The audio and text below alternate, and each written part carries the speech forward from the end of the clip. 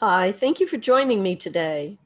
We're reading through A Course in Miracles, the main text, and today we're going to be reading from chapter 20, which is the Vision of Holiness, and section 5, the Heralds of Eternity.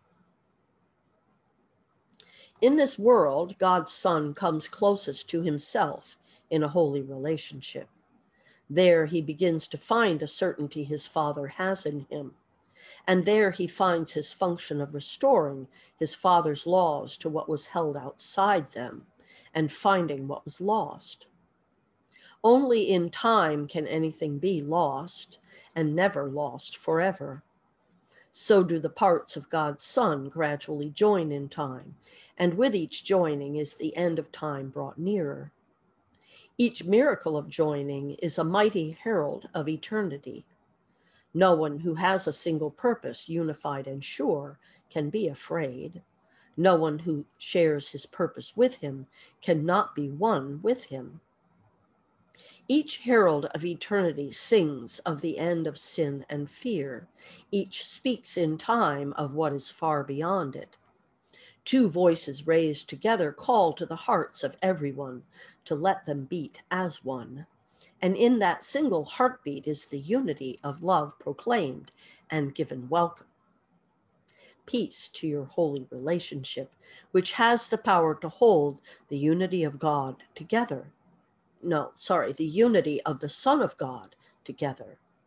You give to one another for everyone, and in your gift is everyone made glad.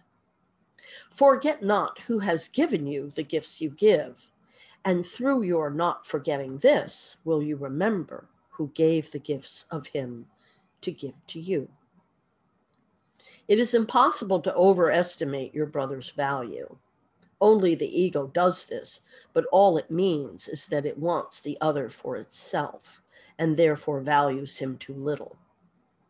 What is inestimable clearly cannot be evaluated. Do you recognize the fear that rises from the meaningless attempt to judge what lies so far beyond your judgment you cannot even see it? Judge not what is invisible to you, or you will never see it, but wait in patience for its coming. It will be given you to see your brother's worth when all you want for him is peace. And what you want for him you will receive. How can you estimate the worth of him who offers peace to you? What would you want except his offering? His worth has been established by his Father, and you will recognize it as you receive his Father's gifts through him. What is in him will shine so brightly in your grateful vision that you will merely love him and be glad.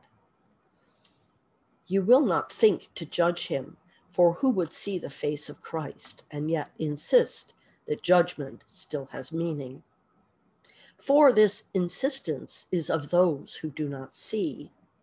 Vision or judgment is your choice, but never both of these. Your brother's body is as little use to you as it is to him. When it is used only as the Holy Spirit teaches, it has no function. For minds need not the body to communicate. The sight that sees the body has no use which serves the purpose of a holy relationship. And while you look upon your brother thus, the means and ends have not been brought in line. Why should it take so many holy instants to let this be accomplished when one would do?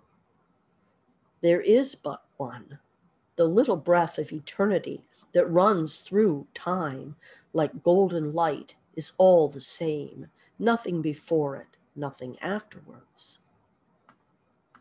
You look upon each holy instant as a different point in time. It never changes. All that it ever held or will ever hold is here now. The past takes nothing from it, and the future will add no more.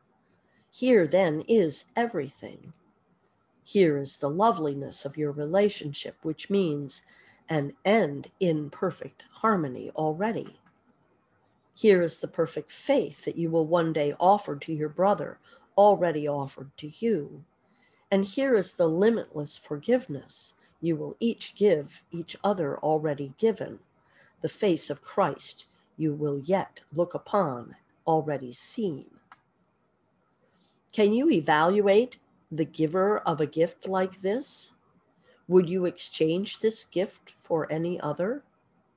This gift returns the laws of God to your remembrance, and merely by remembering them, the laws that held you prisoner to pain and death must be forgotten. There is no gift your brother's body offers you. The veil that hides the gift hides him as well. He is the gift, and yet he knows it not. No more do you. And yet have faith that he who sees the gift in both of you will offer and receive it for you both. And through his vision you will see it, and through his understanding recognize it and love it as your own.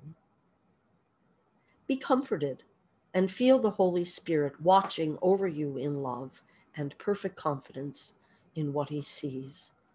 He knows the Son of God and shares his Father's certainty the universe rests in his gentle hands, in safety and in peace. Let us consider now what he must learn to share his Father's confidence in him. What is he that the Creator of the universe should offer it to him and know it rests in safety? He looks upon himself, not as his Father knows him, and yet it is impossible. The confidence of God should be misplaced.